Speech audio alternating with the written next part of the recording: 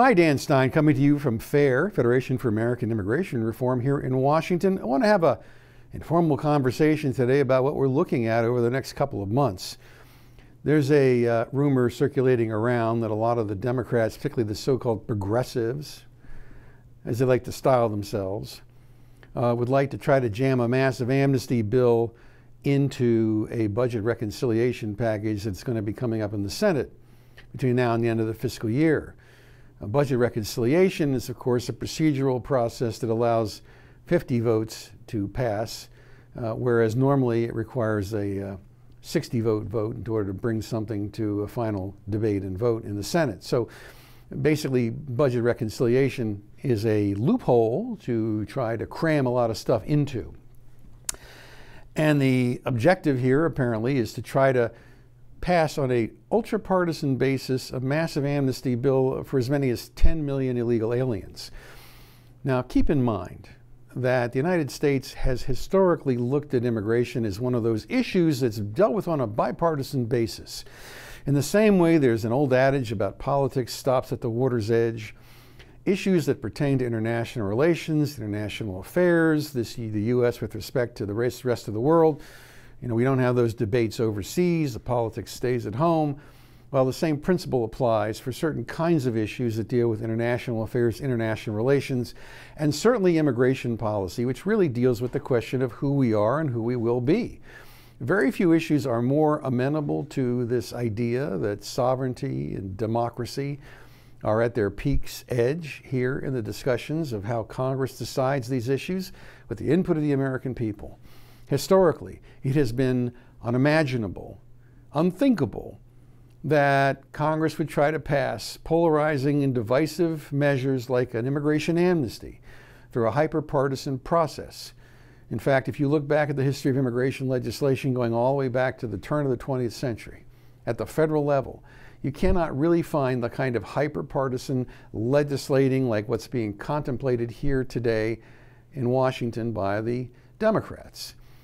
Now, it's true that there is a more challenging threshold in the Senate in order to pass any kind of legislation. However, we would advise that this is a very unwise course of action for a number of reasons. A massive amnesty is unfair for a number of reasons. One, it rewards lawbreakers. It gives an advantage to people who broke the law and they profit by their illegality. Two, it sends a message to people all over the world that you are a sucker if you comply with U.S. immigration law. If you break the law, come illegally, come over the border, overstay a visa, you're going to get an advantage by having done so. Three, it undermines the idea that the United States is a nation of laws and that fairness apply, that people who play by the rules get treated fairly. Incentivizing law breaking is why we have people running across our borders by the hundreds of thousands every month. Now, why is that happening? Politicians like Joe Biden have been promising amnesty over and over again to people going back decades. We had a bill in 1986 that provided an amnesty in exchange for responsible immigration controls and enforcement moving forward. Many of the same business interests, big agriculture and others, are the same ones who are trying to underwrite a massive amnesty without any kind of compensatory pro-enforcement, pro-control positions moving forward. Historically, any kind of immigration reform bill worthy of the name has some concessions to different sides. Now, there may be some kind of adjustment program, but there's also going to be measures for things like e-verify, reduce future levels of legal immigration, better controls, eliminate chain migration, at least some kind of effort to try to meet in the middle so that both sides feel like, yes, you're going to give some people a break, but you're going to have better border security at the end of the day. Never before in American history has any political party contemplated a mass amnesty program when the borders are completely out of control. We are dealing with a manifest immigration crisis. Sometime about the middle of the Clinton administration in the early mid-1990s, it occurred to me that the federal government really simply had no longer the ability to regulate immigration. There were several reasons for this. One of them is that the numbers coming into the country and using the immigration system had simply become too high to be effectively regulated by the government. They simply had lost control of the process. Backlogs had grown. We were overpromising. We couldn't possibly deliver. It took forever for people to get a hearing. In the early 1980s, The advocates on the other side insisted on setting up this quasi-court system instead of having government officials approving or denying visa applications and asylum requests and what have you.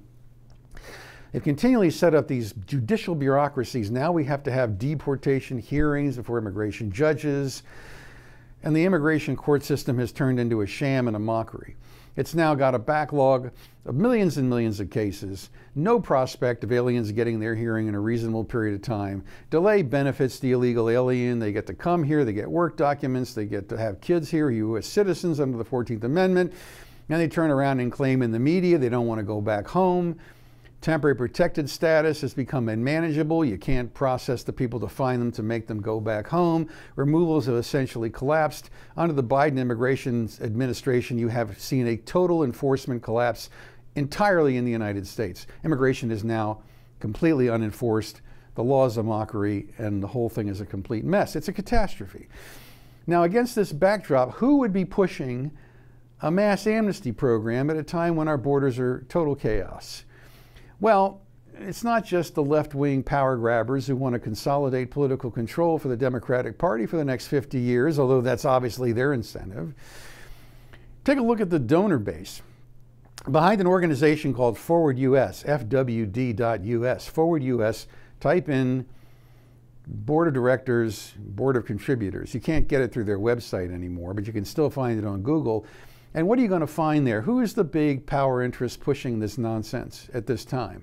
Well, in addition to the usual foundations, like Soros and the Open Society crowd and Laurene Powell Jobs and her Atlantic Monthly and all the usual clown show of out-of-tech billionaires, you have these tech oligarchs, okay?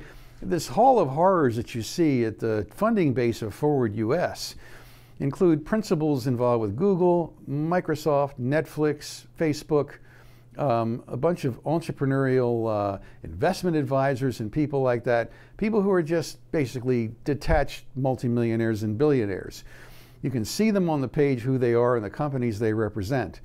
This is what we're up against. These are people who are simply out of touch with the American people, lack any kind of context for how destabilizing mass immigration has become, how it's created the divisions within our society that have caused us to fray apart as a people, allowing opportunistic politicians to try to use identitarian utopianism to try to create some sort of perfect world by destabilizing our cultural framework and eliminating what remains of our American history and traditions. Environmental preservation ought to be an important aspect of our future for these folks. They claim to care about the environment, but at the same time, they seem to want to adopt policies that maybe enrich them further by lowering the cost of labor and getting people to lock down and use their services. And of course, they may have other motivations I'm not aware of.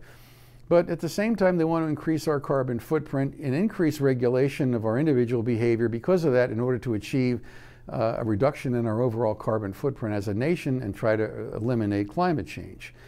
Well, you simply can't get all these things at the same time.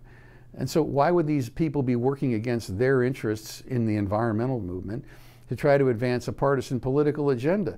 Well, the answer is self-interest and ideology. It's a powerful elixir. Tech oligarchs make more money off immigration.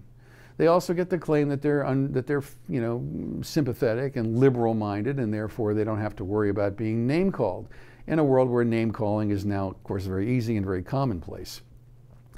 What they don't understand is that trying to pass an immigration amnesty bill of this magnitude through the budget reconciliation process is ultimately far more divisive than any problem it solves.